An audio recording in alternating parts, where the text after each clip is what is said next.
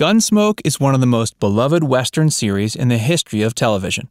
For 20 action-packed gunslinging seasons, viewers tuned in to see Marshal Dillon vanquish the marauding forces of evil in Dodge City, Kansas. From edge-of-your-seat close-call showdowns with outlaws to cowboys equipped with boots and spurs riding their trusty steeds, this legendary show had it all. When Gunsmoke first premiered, it started off as a half-hour affair, but because of popular demand, it was expanded to fill an hour time slot. You'll probably also be impressed to find that it's the second longest airing TV program of all time. Can you guess who has the #1 claim to fame? The cherry on top for Gunsmoke was the 5 Emmy Awards it won in its 2-decade run. Let's see what made this show the unstoppable powerhouse it was. Countless A-list guest stars. Star Trek's Captain Kirk, Scotty, Spock the Vulcan, and Bones all paid a visit to the show. Oh, and quite a few of the Bradys made appearances as well. Peter, Cindy, and Jan all stopped by to say hi. John Astin from the Addams Family, Angelina Jolie's father, Jon Voight, and Ron Howard also found time to guest star on the series. James Arness is the only actor to star in every single episode. The runner-up was Milburn Stone, but because of a heart attack in 1971, he missed 6 episodes. You gotta give it to the guy. Missing only half a dozen episodes after almost dying is pretty hardcore. Amanda Blake almost didn't play Miss Kitty Russell.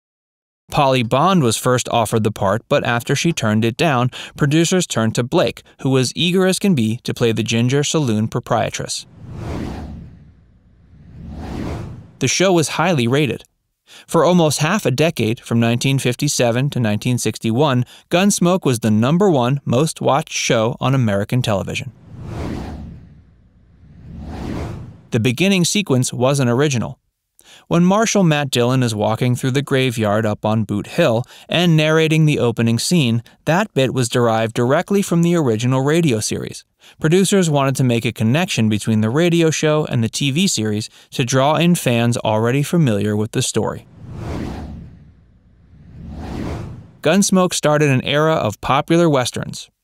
Along with the life and legend of Wyatt Earp, Gunsmoke helped start a golden era of TV westerns. By the end of the 1950s, there were as many as 40 westerns on the air in primetime slots. As such, a whole generation of kids grew up with cowboys and outlaws as being their archetypal heroes and villains. Marshal Matt Dillon was hard to cast. It was quite difficult to fill the role. William Conrad, who voiced the iconic character on the radio program, wasn't even considered, because let's just say he had a face destined for radio. The network was eager to get John Wayne, but scheduling conflicts prevented him from taking the role. He would have to have given up his thriving film career to make it work, and that wasn't happening. Arness and Wayne happened to be friends, however, and Wayne insisted they give him a try. But even after auditioning, producers still weren't fully convinced. After 26 actors were screen tested for the role, eventually James managed to convince the hard-to-please Hollywood types that he was their guy. The radio show ran concurrently with the TV series. It first hit airwaves in 1952, and by the time that the radio show finally wrapped up in '61, well over 400 episodes had aired. Gilligan's Island was canceled because of the show. When CBS was considering canceling Gunsmoke after season 6, they instead swapped it out for a different time slot, hoping to boost falling ratings. In the process, Gilligan's Island was sacrificed, but to be fair, it was only ever supposed to be a 3-hour tour in the first place. Gunsmoke coined a catchphrase. Whenever Marshal Dillon would kick bad guys out of Dodge City, he would admonish them to get the hell out of Dodge. The phrase went on to take its more contemporary usage after teens from the 60s and 70s began using it in their daily speech. Chester's last name was originally a Tolkien reference. On the radio show, Chester's last name wasn't good, but in fact it was Proudfoot. This was a clear nod to the clan of Hobbit Tolkien characters. Doc Adams remained nameless for 16 seasons. Stone was given the chance to name his own character, and he decided to go with Galen because he thought it had a nice ring to it. Gary Busey was the final character to be killed off of the series. Mr. Busey's character, Harv Daly, died from brain cancer in one of the last episodes of the program. The Gunsmoke TV show evaded mentioning Miss Kitty's profession. On the radio program, it was pretty clearly stated that she was the madam of the saloon, but to take a tamer, toned-down, family-friendly approach, they chose to leave that part out of her backstory, although it's still fairly obvious what role she was playing. The opening credits sequence was changed in the 70s. During those days, it became politically incorrect to focus too heavily on violence. The show not only toned down Miss Kitty's sexually suggestive career choice, but they also felt it necessary to dial down the weekly gunfights and brawls to meet the changing socio-political expectations of the times. The gunfight scene that was originally used, however, was filmed on the same main street as the one in the 1952 film High Noon. During one of the filmings of the gunfight, Arness decided he was going to play a little joke on the crew and let the gunmen win.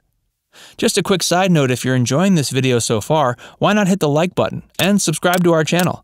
It only takes a second and it's one of the easiest ways to show your support. There are more Gunsmoke fast facts to come. Stay tuned to find out just how dedicated to his role James Arness was. Despite ailing health, he pressed on like the true cowboy he was. Gunsmoke was the former record holder for most primetime episodes. 635 episodes are nothing to shake your rifle at. The Simpsons, however, beat Gunsmoke's record on April 29, 2018. As of this video, The Simpsons have aired 689 episodes.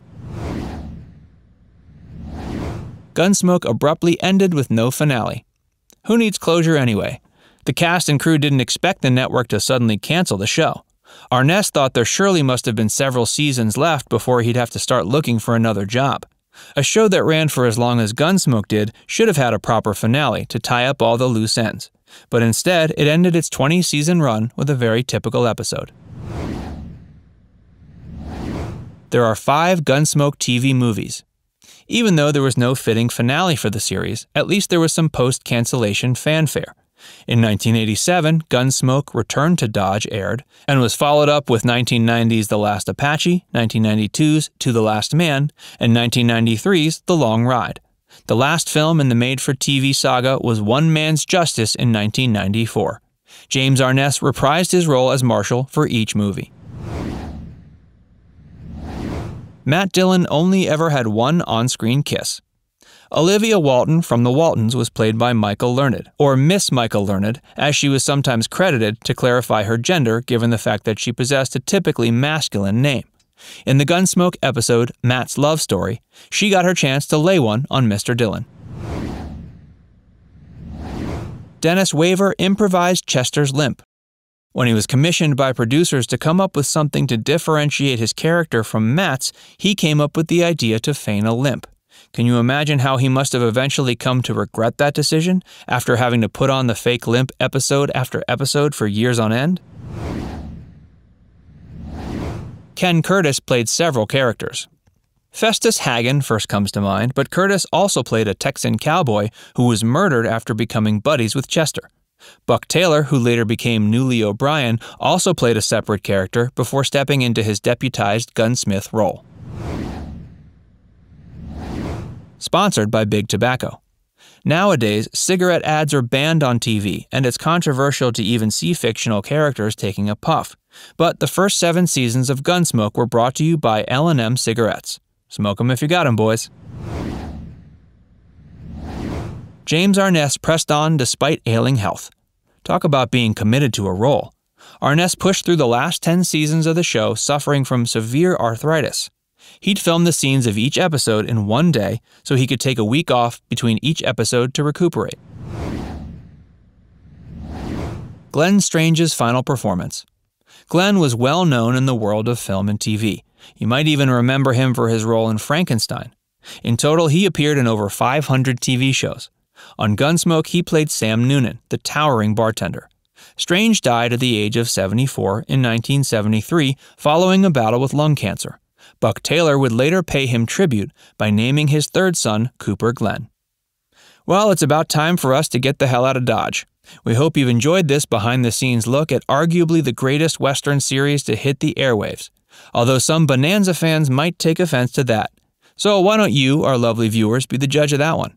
Between Bonanza and Gunsmoke, which program do you prefer? Let us know what you think in the comments section. And before you go, make sure you show us some support by liking this video, subscribing to the channel, and tapping the bell icon to turn on notifications. That way you can keep up with all our videos. You could also take it further if you're a big Gunsmoke fan by sharing this video on your social media feed, but no pressure.